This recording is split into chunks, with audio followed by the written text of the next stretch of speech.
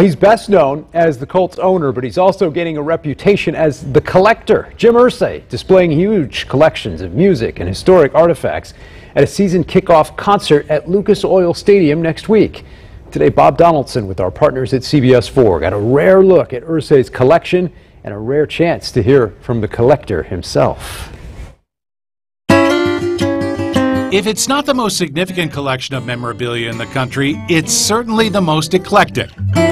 Called simply the Irsay Collection, the Colts owner has amassed a huge, collection of musical and historical artifacts that will soon go on display for the first time in Indiana. It's really going to be special. I mean, something like this never has been done.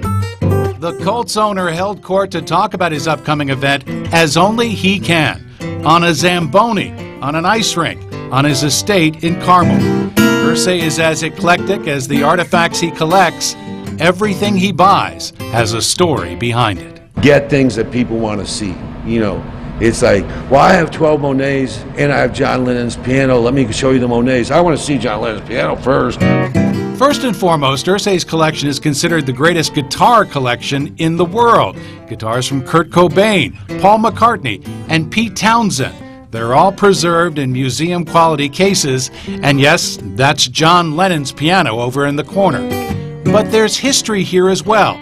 There's a Stetson that JFK was supposed to receive as a gift the day he died. Irsay says the collection is about inspiration as much as preservation. You're just inspired by these people that lived before us, you know, people like Martin Luther King that seem to be able to do things that are unimaginable. The entire Irsay collection has already traveled the country on tour, but will go on display for free in Lucas Oil Stadium at a season kickoff concert, starring Irsay and his band. For me personally, it's been a way to be of service and give back to the arts, to the public in general. Wow, what a collection there. You can see it all on display at Lucas Oil Stadium September 9th starting at 7 p.m. The event is free, but tickets are required. You can find a link online at fox59.com/links.